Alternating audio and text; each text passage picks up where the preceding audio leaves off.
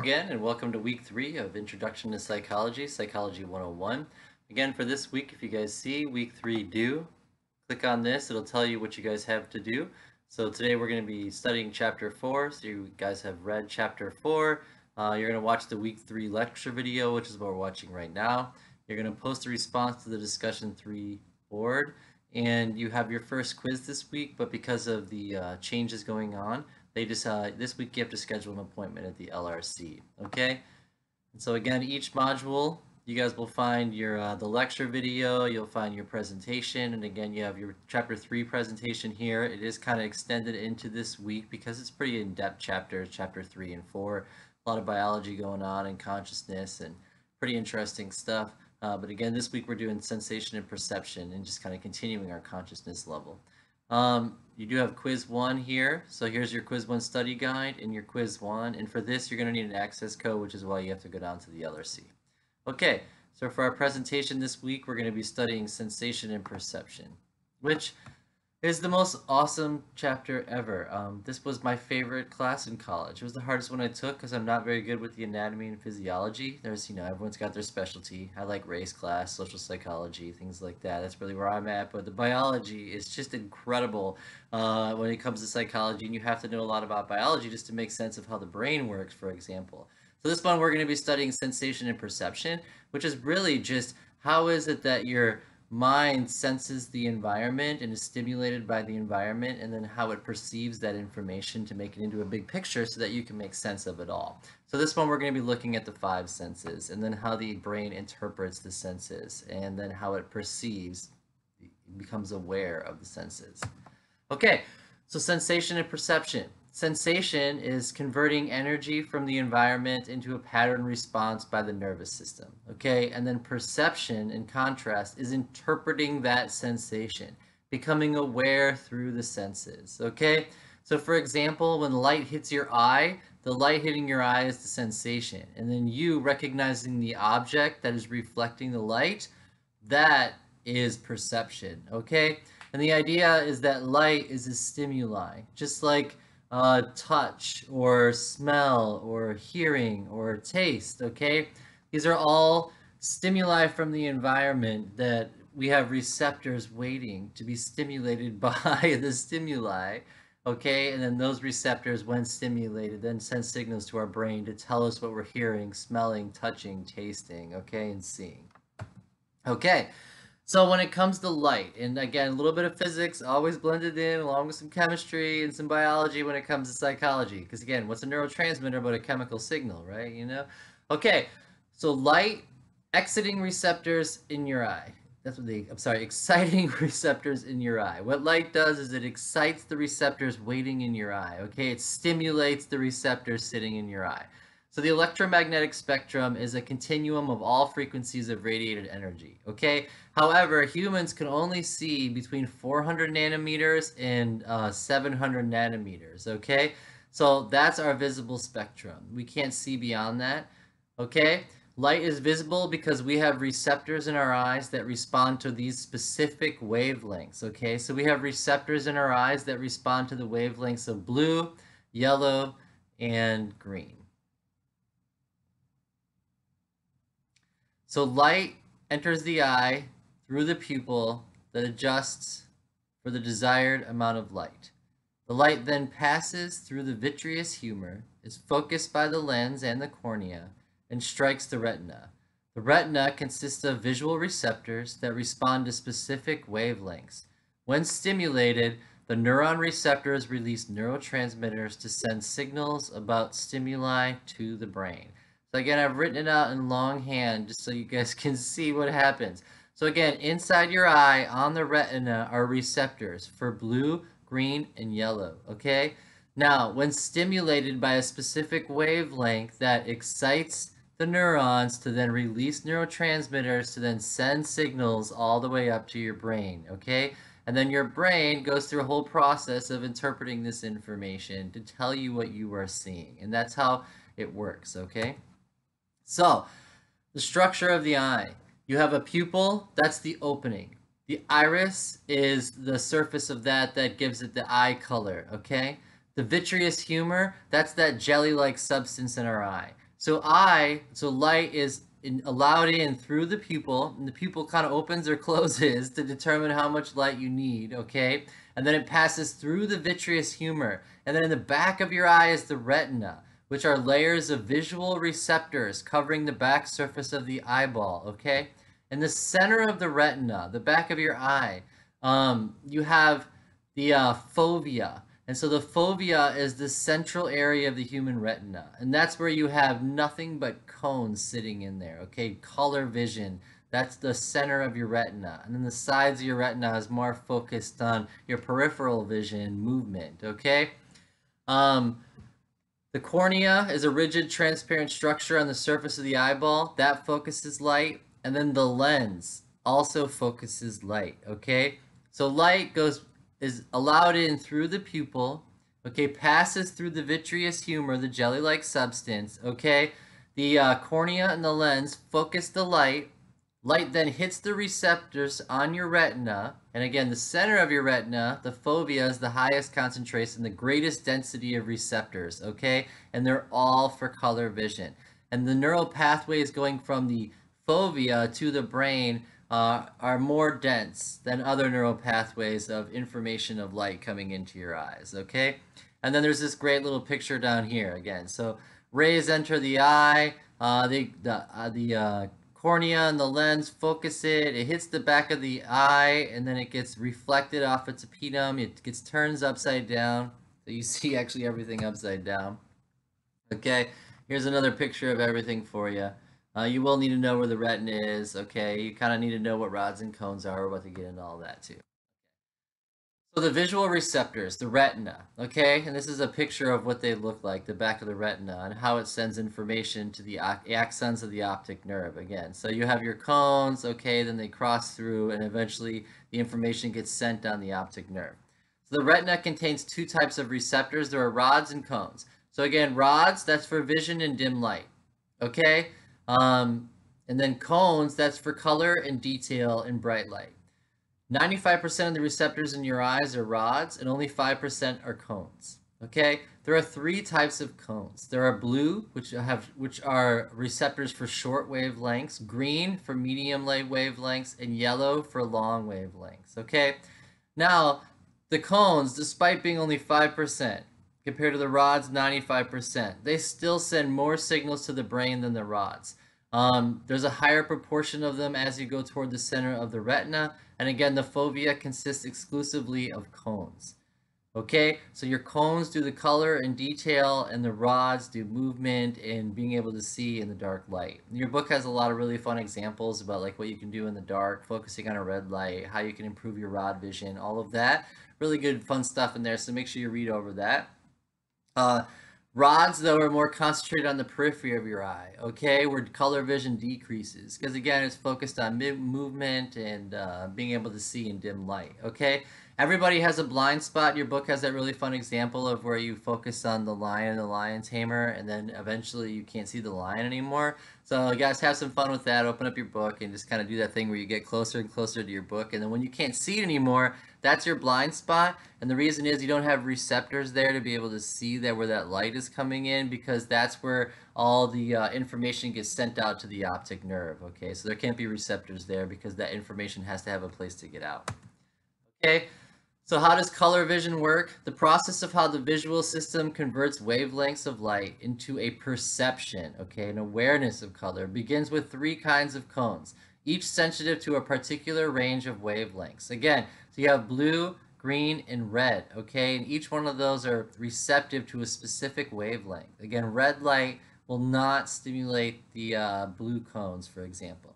Later cells in the visual path code this wavelength information in terms of pairs of opposites. Okay, so your brain doesn't just see the color, your brain has to compare red versus green, yellow versus blue, and white versus black to determine what color it actually is, okay? So you need like a yin and yang kind of thing for your eye to really understand what that color is, okay? And then cells in the cerebral cortex compare the input from various parts of the visual field to synthesize a color experience, to give you a detailed perception of what you are actually seeing, okay? So the trichromatic theory is, again, this idea that you have specific cones that are sensitive to specific kinds of lights. S cones for blue, M cones for green, L cones for red. Okay, and then each of those cones are receptive to a specific wavelength. Okay, that's what that one's all about, and that's a really fun theory to learn about. All right, then you have opponent process theory, which again is this idea that we see color in terms of paired opposites: red, green, yellow, and blue, white and black, okay? And that's how we make sense of our color vision to get a perception, okay? Then you have the idea of this Retinex theory, which involves contrast, the increase or decrease in an object's apparent brightness by comparison to objects around it. Color constancy, tendency of an object to appear nearly the same color under a variety of lighting conditions. And the Retinex theory, concept that the cerebral cortex compares the patterns of light coming from different parts of the retina and synthesizes a color perception for each area. So again, there's multiple processes going on for how our brains see movement and color and how vision actually works. Hearing. Okay, again, we're covering all the senses. There's a good amount of biology, and so since this is a nursing school, you guys should be pretty good at this and excited to study some of this, okay? But here's how hearing works, okay? So we hear sound waves, vibrations in the air, through the water or any other kind of medium, but you're just sensing vibrations, okay? And then hertz is this idea of cycles per second. How many times per second does the brain perceive it, okay? And then pitch, perception closely related to frequency. And then loudness, perception of the intensity of the sound waves, okay? So timbre is tone complexity based upon the relative amount of harmonics of the basic tone. And then you have your cochlea, which is fluid-filled canals of the snail-shaped organ, intensifies sound waves into pressure waves and contains the receptors for hearing. Okay, so these are just some key terms you need going into this. Definitely need to read up a little bit on this before you really can make sense of it. But here we go. Here's how hearing works, okay? So the pinna, this outer ear, funnels our sound waves. So sound is out here, and the pinna funnels it into our inner ear. This causes our eardrum and our inner ear to start to vibrate, okay? The eardrum is connected to 3 bones: the hammer, the anvil, and the stirrup. The hammer is bigger than the anvil, and the anvil is bigger than the stirrup. So as the vibrations go from bigger to smaller bones, it then intensifies the sound, okay? And then the stirrup, that then transfers the fluid to the cochlea. And here in the cochlea, you're going from air to a fluid-filled cochlea, okay? So the stirrup then vibrates the cochlea, and in the cochlea, these sound waves then, because you're going from one medium of air to a different medium of water, they turn into pressure waves, okay, which then further amplifies the sound. Within the cochlea, okay, this is where you have hair cells along the basilar membrane, okay? So in that fluid-filled area of the cochlea, that's where you have the hair cells. And then when the waves hit the hair cells in your ears, the hair cells then are connected to neurons, which then get stimulated and then release neurotransmitters to send the information up to your brain along the auditory nerve, okay? So one more time, ear hits the outer part of your ear, and then your outer part of the ear funnels the sound to your inner ear, which causes the eardrum to vibrate, okay? That is connected to the hammer, anvil, and stirrup, so then the sound vibrations then go down those bones and get more intense, and then the stirrup bone is then connected to the cochlea, which is a fluid-filled area, so the waves get transferred from air to pressure. Inside the cochlea along the basilar membrane are hairs. When the hairs get stimulated by the sound waves, the hairs are the receptors, okay? Inside there you have receptors. When the receptors then release neurotransmitters and send the signal to your brain to tell you what you're hearing, okay? So, I wrote it out several times here for you guys just so you understand it. There's a great picture here. So again, it gets funneled into the eardrum vibrates, it hits the hammer, then the anvil, then the stirrup, okay? Then the stirrup then stimulates the cochlea, which contains the basilar membrane. Here are the hair cells along the membrane, okay? And as the vibrations cross here, they stimulate the hair cells, which then send signals to your brain through the auditory nerve. Okay, so pitch perception, the book has some cool ideas on this. So frequency principle, a sound wave through the fluid of the cochlea vibrates all the hair cells, okay? The vibrating hair cells produce action potentials, okay? And then those action potentials, tell the neuron to release neurotransmitters, which send signals to your brain.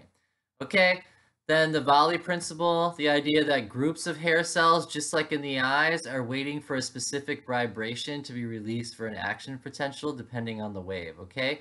And then the place principle, the idea that the highest frequency sound vibrates hair cells near the stirrup here, and the lower frequency sounds vibrate down here, okay? So high to low. So you have hairs along your basilar membrane that are waiting for specific hertz, okay? Specific wavelengths to stimulate them. Just like the eyes have blue, green, and yellow, the ear has hairs that are registered in specific receptors for specific hertz, okay?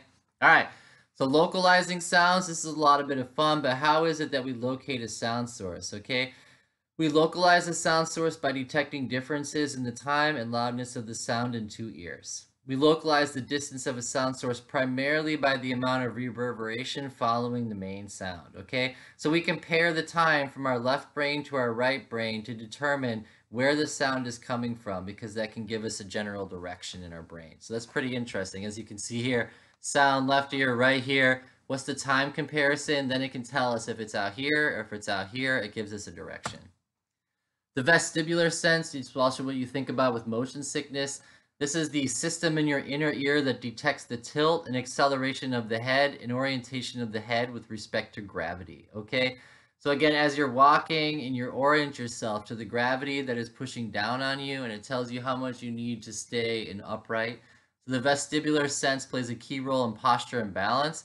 And again, it's responsible for motion sickness because you're in motion, so your body and mind are getting a little bit confused, you know.